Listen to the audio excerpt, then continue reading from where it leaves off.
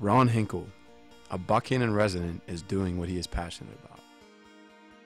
The first step is always gathering the glass out of the furnace. And gathering glass is so much like dipping honey up out of a bowl. You actually use the same movements. You have a rod, or you might say it's like a honey stick, and this gathering rod that you have is about 5 foot long, and you dip it into the molten glass, and you turn the pipe, the gathering rod, and you scoop and turn the rod at the same time. And then comes that all-important puff of air.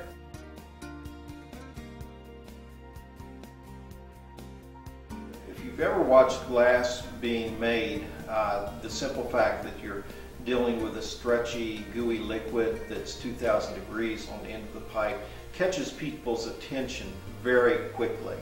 But when you can share that with people who've never seen it before, whether they're 95 or 100 years old, or if they're a child, even children are very mesmerized. And to be able to explain the nature of glass, be explaining what you do with glass, it's a memorable experience. I can't tell you how many people I've had to come into the studio and say, oh, I remember when I was like 6 years old and my grandpa took me to the factory and we watched the glass being made, and I'm so excited to be here today. And then when you see them leave your studio with that great big smile and that bubbly feeling, and they're just so excited, you know that you've left them with a piece of you.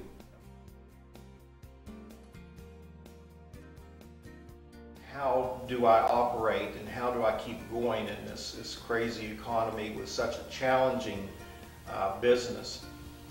First of all, I say challenging because the overhead here in the small glass blowing business is sometimes astronomical. The gas bill alone can run, $1,000 a week. So, But I've taken an approach to making the business work by being constantly vigilant of sales, constantly vigilant of demand, constantly vigilant of what the customer wants in the design.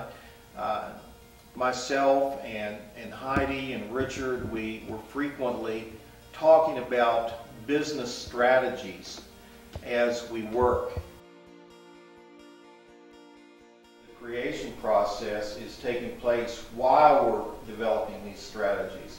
If someone calls and says, I want 35 glass skulls, I can automatically say, you know what, I don't think this is something that I would do very well.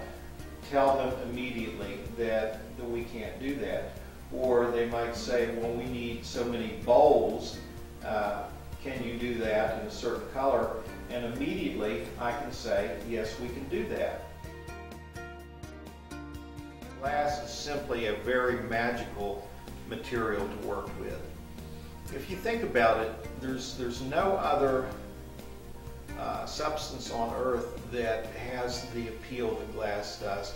It has color, it has texture, it has transparency, it has the ability to suspend things inside of it like a paperweight. You could look at a paperweight and you see what appears to be a flower growing on the inside of it. So you actually suspended something there, and it's like, oh, it's there for eternity. It's not going to change, And so all these factors going on make glass a truly magical substance to work with, especially for an artist. I would like to think of my glass making venture here as an adventure in my life. It's been one of the greatest adventures that I could have ever imagined. He is an accomplished glass artist who embodies all glass history and artistry.